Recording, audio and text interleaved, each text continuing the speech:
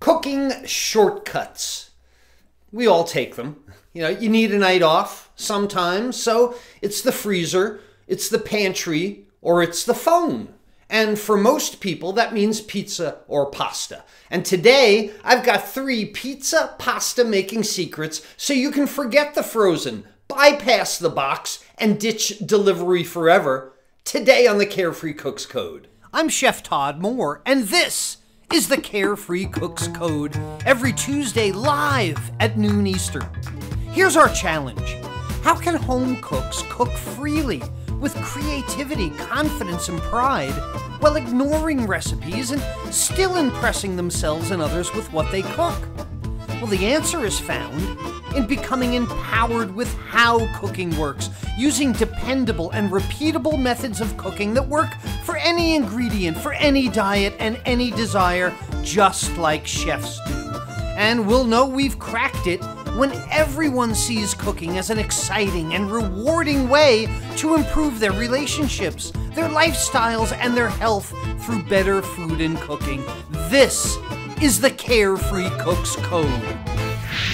Hey, welcome back to the Carefree Cooks Code, everyone. It's a special one today. It's the free public weekly show for the methods, the techniques, and the insights into better food and cooking. It's where all the carefree cooks get together. What? Who? Me? Yeah, I'm a carefree cook. I create my own recipes. I bring friends and family together. I learn every time I cook. I create my own cooking style because I practice pro methods and I love my cooking. And if you want to get an email reminder of when I'm popping up live like this, you should go to webcookingclasses.com/live. Oh, schedule. What's going on? Here it is. Boy, a lot going on in our Carefree Cooks world this week and next. Every Tuesday at noon, Carefree Cooks Code, just like here and now. This Thursday, 5 p.m., we continue our Inside View series of classes on seafood for the Carefree Cooks Insiders Cooking Club. Then next Monday, I'm going to be cooking live on Facebook for everybody to enjoy. I've got something really cool that I can't tell you about yet. I've never cooked it like in a video format before, so you don't want to miss Monday. Stick on Chef Todd Moore page on Facebook to see more about it. Next Friday, the 27th, another benefit of being an insider of the Carefree Cooks Insiders Cooking Club, because we're going to have our first virtual wine tasting event on Zoom. That's going to be a lot of fun also. So always stuff going on. Stick here on this page because I'm always adding new events and trying to do cool stuff for you. Let me ask you a question. Can I? How's your cooking repertoire lately? Over the past 2 years or so, have you found yourself cooking more of your own food at home? Are you taking pictures of your own food now? Yeah, this has happened for a lot of people, and that's great because that means my mission is working very well, and I get very excited when my mission is working well, but I know the last thing you're going to let go of. I just know it because this is what happens. Of all the frozen foods, the things that you used to keep, the boxed, the canned items in your pantry, or the ones that you had delivered or got takeout, there are many that over the past 2 years you've figured out how to make yourself. I know it. I see it. I see the photos in our Carefree Cooks community. I see what's being shared online. I like to watch the latest cooking trends. The first thing I noticed was a lot of Mexican replacement. And that's because it's probably one of the easier things to do to make your own burritos, tacos, enchiladas, quesadillas. This is one of the best burritos I make with a cheese sauce on top. Oh, well, look, hence I haven't been to a Mexican restaurant in more than 2 years because I started making burritos like this in my own home. And I see it in our Carefree Cooks community as well. I found this really nice, a burrito bowl from Lynn. Lynn must be saying, sorry, local restaurant, I'm making it better. I'm saving money. I'm controlling the ingredients that I want to use. And I know when I was living in downtown Baltimore, I really missed the Chinese food delivery when it closed because this was kind of a lazy go-to for me. When I didn't want to cook, When I felt like I didn't have enough time to cook, it was all about Chinese delivery. Until I discovered another way. Because I always woke up in the middle of the night drinking water and stuff. Once I started making my own Mongolian beef, looks pretty good, with fried rice, make my own fried rice. It's cleaner, it's lighter, it's not so salty, right? And I liked it a lot better. But look, I didn't get this right on the first try. It's not a magic trick. I had to kind of work at my method a little bit, but now my takeout, my stay in is better than any takeout. Sue is doing it as well. She said that she was inspired by my fried rice method. I did a video on fried rice during that period, and she figured, heck, if this guy can do it, I should be able to do it as well. Well, here's her stir-fried dish, and it doesn't come loaded with MSG and cheap cuts of chicken and things like that. It's empowering, you know? And when I moved to the northern neck of Virginia from downtown Baltimore, I suddenly had my hands on a lot more fresh fish. I wasn't going to be making Baltimore Harbor sushi. That's a good joke, actually. Anyway, here's the sushi I started making because I could get my hands on fresh tuna. There's another takeout that I am now making better. It's a lot of fun adding these skills to your toolbox of carefree cooking methods. But I know the last thing to go. The last type of food that people give up is the one that gets the least respect. This type of food people still pay other people to do for them. I mean, have you heard the phrase something like even bad pizza is pretty good pizza? Something like that. That's not the whole joke. But people think it's true because there's just not a high standard for pizza. Because most people are used to the frozen disc from the grocery store. And frozen pizza is a $6 billion industry in the US. And the pizza delivery industry, what do you think happened to them over the past 2 years? They went from $11 billion in 2019 to just shy of $20 billion industry in 2021. $20 billion of you sitting there waiting for your pizza to arrive, often cold, sometimes with all the cheese sloshed to one side, right? But always unsatisfying in one way or another. But heck, even bad pizza is good pizza, right? Oh, and don't even get me started on the way that takeout pasta is prepared in an aluminum container. And because usually this is the way it works. All the dry pasta is cooked early in the day. And then when you order it, they shock it in hot water. And they send it out to you. But what I hate is when they put that watery pasta in the aluminum takeout pan and they put a scoop of sauce on top. Why do I have to mix up my own pasta? Did you think I only wanted sauce on half of my pasta? It's maddening to me. The way that this is such good food and it's treated so badly, and I know that we can do it better. Dry pasta, frozen pasta, even pasta in a can. It's all so disappointing. But maybe not, because we don't expect much from our pizza and our pasta. But I'll tell you what, I'm changing that today. We're going to change that. You've replaced all that food you used to buy with much better food that you now make. So let's include pizza. Let's include pasta in those efforts because our pizza can be so much better. We will expect more from ourselves than from Papa John, or the Red Baron, or the DiGiorno stuffed crust. Oh, goodness.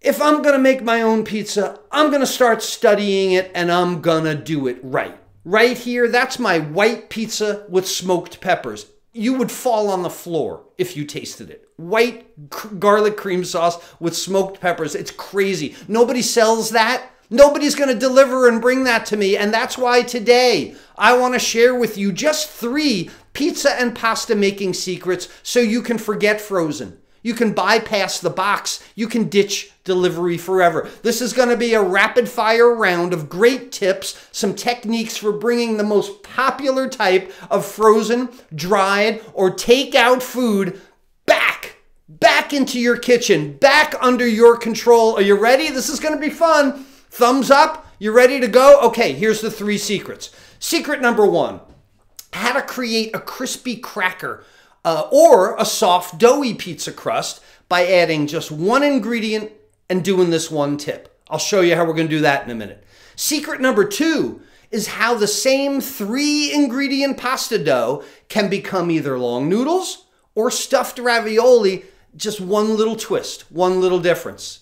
And secret number 3 is how to change a pizza sauce into a pasta sauce, or the other way, because you know when to use which. And people make this mistake on their pizzas and pastas too, using the wrong kind of sauce. All right, so let's talk about making your pizza dough. It seems intimidating, right? You know, baking bread kind of thing, working with the dough, dealing with yeast, temperamental yeast. It just seems like there's so much opportunity for you to screw it up, right?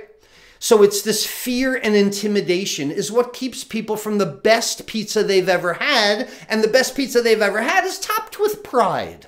That's the best pizza topping, pride. Because the real key to making a great pizza crust is found in just 2 basic concepts. The first is the type of flour you use. Any pizza crust, whether you want a thin cracker one or a thicker doughy one, it always needs to be a little bit chewy. And the chewiness in the dough comes from developing gluten. Gluten is the stretchy protein strands that are formed when wheat flours, you add moisture and agitation, mixing in moisture with the wheat flour, you get gluten. And the key to developing gluten in the mixing of your pizza dough is to follow the 10-step yeast dough mixing method. Now, some flours are strong, some flours are weak, some are high in starch, low in protein, others high in protein, low in starch, some good for making sauces, others good for pizza and dough. So this idea of picking the right flour and then following those 10 steps, because there's always a method, right? So if you can repeat 10 steps again and again, you've got a great pizza dough. So the 10 steps, this is where we mix all the ingredients together. You knead it for about 30 minutes or so. But look, you know, most people aren't patient enough for that. But if you have a mixer, you really just set it and forget it. I put my mixer in the bathroom, like in a closet, because it's a little noisy. Turn it on, shut the door for 30 minutes. But look, whoa. If you don't have a mixer, you could still do it by hand. I mean, people have been doing this forever. It's enjoyable. It's tactile to knead the dough, to get your hands in it, right? So after a while, the dough rises because of the yeast, and you punch it down. It's going to rise again, and you knock the air out of it again. It's fun, but this is what develops that malty, yeasty flavor in the pizza. But look, here's the secret that I wanted to share with you. The secret to changing from a crispy cracker crust to a soft bready one, and back again if you want. The 1 ingredient that you should add is a fat. Probably olive oil or whatever your favorite liquid fat is, because fat is a tenderizer in dough. Just told you about gluten, which you need, but fat shortens the gluten strands and it makes it a little softer. So if you want a little more tender dough, you add a little bit of oil to it. But then you decide whether you're going to roll it flat, fill it with sauce and toppings, and bake it right away, or will you take advantage of step 7 in the 10-step yeast dough production process?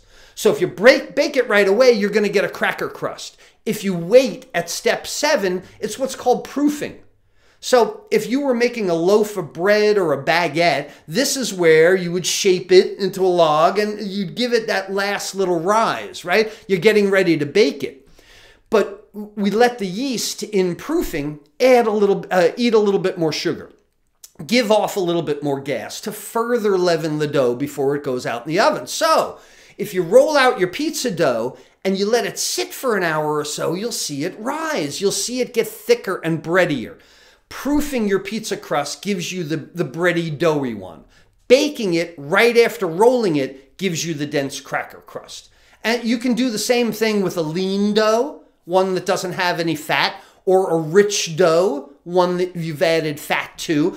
Like my favorite pizza crust is my naan dough pizza crust. It's not that it's a non-dough, it's Naan. You can see there. It's a formula I've been working on for the past 2 years or so, and I've got it just about perfected now. It's got olive oil and yogurt in the formula.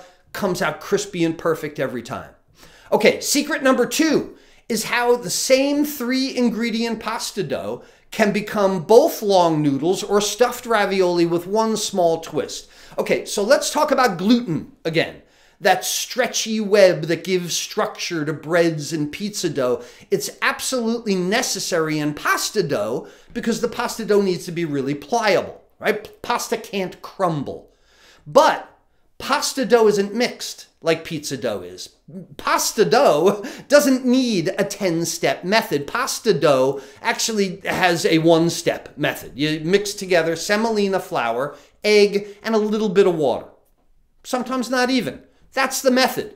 So it's really simple. You don't even need an electric mixer for this one. And Italian grandmas everywhere, they used to mix it on the countertop. Right? You'd get your flour, make a little well in the middle of it, crack the egg, start to pull it together. So where pasta gets its gluten from, its pliability, so you can cut it into long strips or have flat sheets, is from what's called a laminating process. You roll out the pasta dough, you'll get a very rough flat sheet at first, but then you fold it onto itself. Right side over left, left side over right, and you roll it again. And then each time you do this book folding thing, you create layers. And the layers help the pasta dough to bend, to stretch without breaking so it holds a ravioli filling or it stays together in a long, thin noodle. So a basic pasta dough is really very simple. It's just 3 ingredients, like I mentioned. But once you get this laminating technique right, you're making long, flat sheets of pasta that are tender. This stuff cooks in 60 seconds, 100 seconds, less than 2 minutes. Then it becomes anything that you want. And you don't even need a special cutter, like for fettuccine noodles. I roll out a flat pasta sheet and then roll it up like a cigar and cut across it with my chef's knife, and they come out to these long noodles. It's simple. So the same simple dough that makes ravioli, makes lasagna, makes manicotti, as well as all those long flat noodles, you'll know when you do this one twist.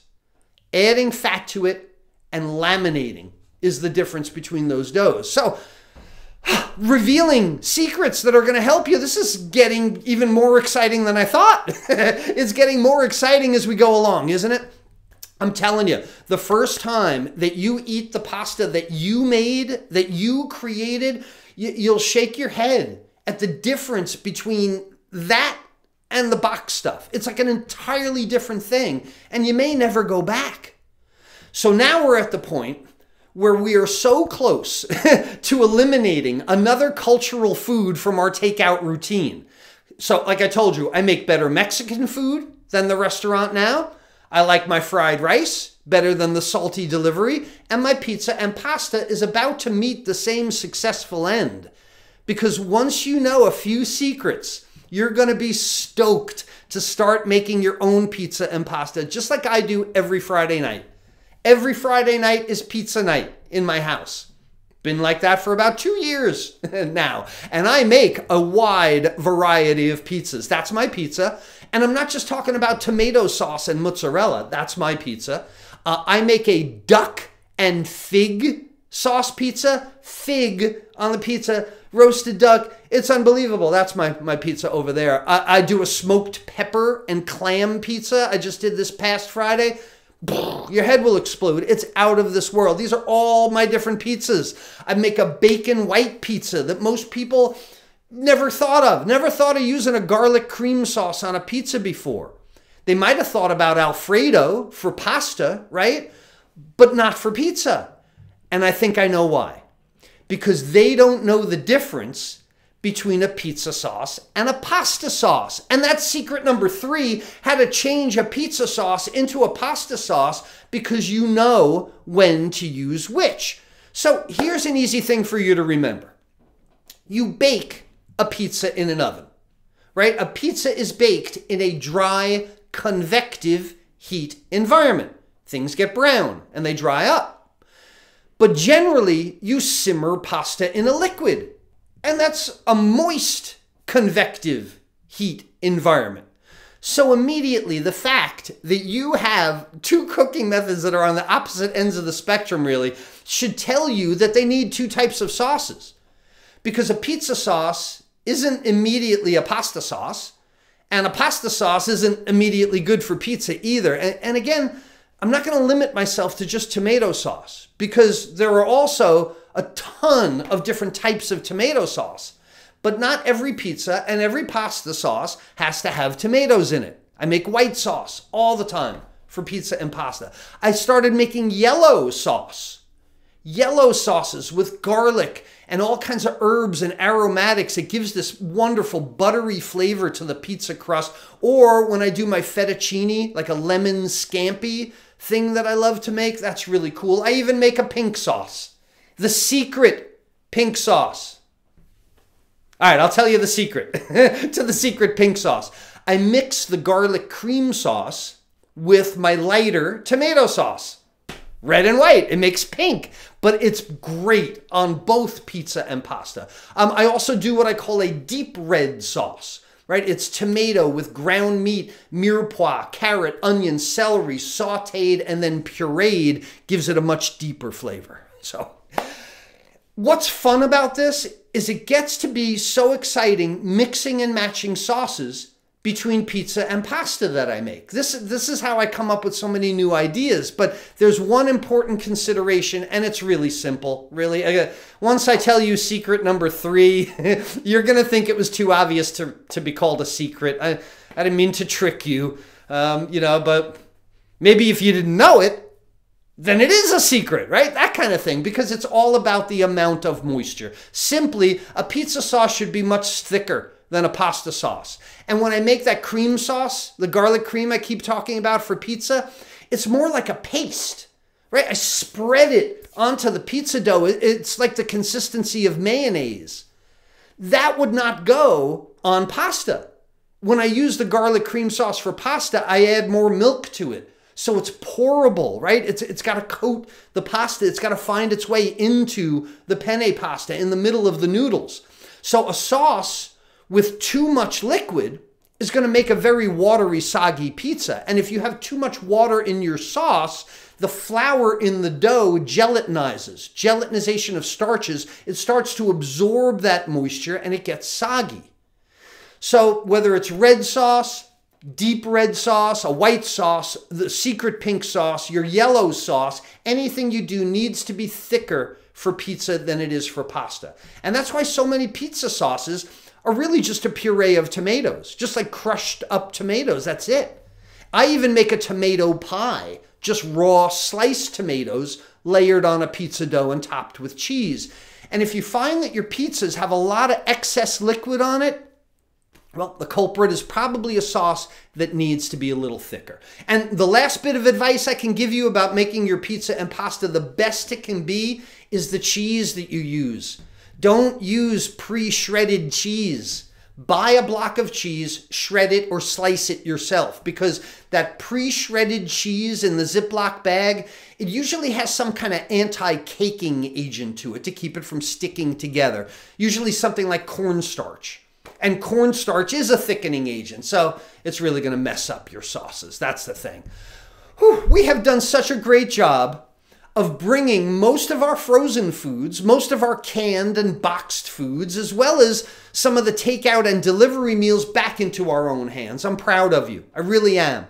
Now it's time to do the same for pizza and pasta and be proud of those results, because I know a lot of home cooks that would love to be the best pizza baker they've ever encountered.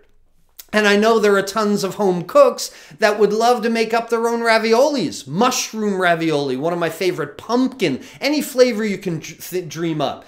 Because it is so much better to make it yourself than paying someone else to do it for you. And that's why I have created my brand new Pizza Pasta Proud online course. I'm so excited about this. Pizza Pasta Proud promises to be one of my most impactful courses ever. I thought about what do they need? What is going to set them free? Because it will set So many people free from accepting all these disappointing versions of pizza and pasta when it could be so much better. This new course chronicles my own journey, really, in trying to replace all the pizza and pasta I was getting from somewhere else. When I lived in Baltimore, there was a pizza place across the street, and their pizza was always disappointing. So this program came out of that desire. It's 21 videos. They get right to the point, and they're going to take you into my kitchen where I can help you answer the questions I know that you have about starting this journey. You're thinking, you're asking, isn't making your own pizza dough incredibly complicated? No, it's not. And I actually think it's a lot of fun. My Pizza Pasta Proud course starts with the truth about flours. It's an important foundation to understand the ingredients that go into pizzas and pastas and how they interact, because this is where you start to alter things for your own desire. You learn to charge up the yeast with a little more sugar if you want a doughier pizza, more rise. You want to add olive oil, a fat, to tenderize and make it softer. That's where you learn these things. And as for pizza dough being complicated, it most certainly won't be just by lesson number 2, because I'll teach you this 10-step yeast dough production method. You'll witness me do it, and once you remove your palm from your forehead, you'll go do the same thing, because it seems so simple once you know, and you're going to have your own pizza night tradition. We're going to make a lean dough together, the 10-step formula with no fat at all. You can make a French baguette out of this dough. You can make pretzels out of this dough as well. Then we're going to mix my non-dough formula that I told you about earlier. It's the one I've been working on for 2 years. That's a rich dough that adds oil and yogurt to it. Also, very good as a bread with no toppings at all. We're going to go through all the steps: punching and rolling the dough, proofing, very important, topping it and baking off our perfect pie. The next chapter, 7 pasta lessons, we start with the right cooking methods for pasta. And I start with dry pasta from a box, because the way that the sauce is added, the presentation, like I talked about, of any kind of pasta is really important, but especially when you get to making your own pasta, it's a good way to study how to do that correctly. We're going to mix up our own pasta dough. We'll roll it into sheets. We're going to make some really cool long noodles as well. And then we whip up some quick fillings, and it's going to be time for what I call cheesy pillows, shroomy pillows, and pumpkin-y pillows. 3 types of ravioli. And I'm confident that just based on those 3, it's going to inspire you to find the filling that's really perfect for you. Then you're going to need some sauces. All these great pizzas and pastas that you're going to be making, the next chapter covers all 5 of the sauces that I make on a regular basis. You'll see me make my light tomato sauce. I'll do the deep red sauce, my white garlic cream sauce, the secret pink sauce, you already know the secret to, and the yellow scampi sauces. But you won't need more than 5. That'll pretty much do it, because there's an endless number of toppings and cheeses and herbs and spices that will add variety as well. And you'll be thankful, like I am, that there are 52 Fridays in a year, because I've got at least that many pizza ideas floating around in my head. Pizza Pasta Proud gives you the best foundation in understanding the ingredients, the methods, and the insider tips and tricks to make better takeout food than your takeout restaurant and enjoy the time in your kitchen much more than boiling, boring boxes, right? Tuition for Pizza Pasta Proud will be $199 with non-expiring access, but that means once you get Proud, you're always proud. But today here, this is the launch party. Woo! You would expect during a launch party to have some kind of special discount, an introductory price for people that like to get involved right away. So for the very smart early adopters, you're right. There will be, during the launch party, I'm going to do what I love to do, what I always do. I slash the price in half as an introduction, and I add a whole bunch of really valuable bonus items. Half the price, more secrets revealed. That just means twice the value in this program. And free bonus video number 1 is my quack pizza. It's the duck and fig pizza I mentioned before, and it is quackers, man. Bonus video number 2 is what to do with that extra pizza dough. When life gives you extra pizza dough, you make garlic knots. That's what you do. And this video will show you how to make these buttery, twisted dough knots for a great appetizer. There are 5 more bonus lessons that will show you what to do with your pasta after you've made it. In the first, I'll demonstrate how to remove about 400 calories from Alfredo sauce. My version is much healthier and tastes better too. Then we're going to make chicken broccoli Alfredo in the next bonus. This is a standard dish. It's the #1 frozen food, and you'll be inventing your own variations from this video. Pasta carbonara is another method that you can change all the ingredients you want and still do it in only 1 pan. Macaroni is pasta, right? And mac and cheese is one of the most popular microwave frozen entrees. So let's start making it ourselves. I've got a flavor boosting secret for my mac and cheese that's going to get you away from the blue box forever.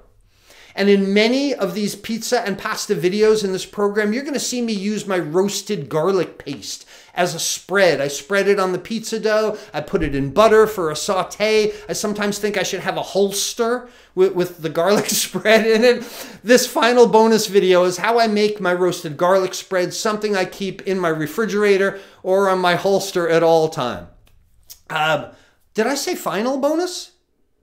Did I say final? No, that's not the final. I didn't mean to say final. You didn't think I'd forgotten the best one. You didn't think I'd forgotten the best one, did you? You know, I believe there is no sense in spending 6 months creating a new course if you can't get a cool t-shirt out of it too, right? So get started with this new program and get the Pizza Pasta Proud t-shirt that I'm wearing today. Not this very shirt. We've got more than one of them. You get a new shirt. You get one in your size if you want, but it's yours for free when you join us. And that makes this entire program 26 total videos that'll have you making your own pastas, your own pizzas, your sauces. You're going to be proud of what you've accomplished. You're going to look sharp in it, and a brand new t-shirt too. So if you're ready to forget frozen, ready to bypass the box, ditch delivery, Pizza Pasta Proud is the answer that will get you there. Get started at pizzapastaproud.com/join-course. It says on the bottom there, join-course. The Carefree Cooks Insiders Cooking Club,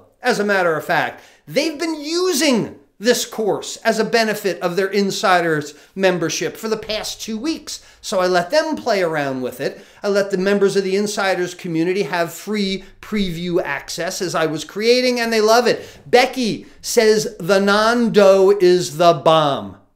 Couldn't say it any better. Her taste buds are getting a workout, she says. Teresa made this beautiful white pizza with the formulas and the techniques that she discovered in this course. Thomas made a white pizza for the very first time, he said, and it was incredible. It was so incredible that there was only 1 piece left when he even thought about taking a photo. So no photo. He says he's made pizza often, but this was an idea for a white one. Hey, Tom. Learning something new is what I do. Trudy rolled out these perfect pasta sheets, beautiful, and then just decided to stuff them with spinach and a bunch of cheeses, made a nice, light, healthy manicotti. Kathy said she wanted a quick supper, so she watched my yellow scampi sauce video. Her daughter liked it so much, maybe a picky eater. She said, that's one I want you to make again. Think of the pride, right? George took Pizza Pasta Proud and he decided he liked a deep dish pizza instead. And I don't even teach deep dish pizza in this course. It doesn't matter to George. He was inspired and went his own way. Patricia used the white garlic sauce to make an artichoke pizza. I mean, come on. That has got to be better than any pizza that Patricia has ever bought somewhere, better than any time you've trusted someone else to make your pizza. But now she does it better. We all do it better. We control the ingredients, we save money, and we're proud of what we've accomplished. Pizza Pasta Proud is my newest online course, and it'll sell for $199 once this introductory period is over, and that time is coming soon. So go to pizzapastaproud.com/join-course and get started with Pizza Pasta Proud today. You're going to find more room in your freezer You're going to have an empty shelf in your pantry, and you're going to have a greater sense of pride in what you're accomplishing in the kitchen.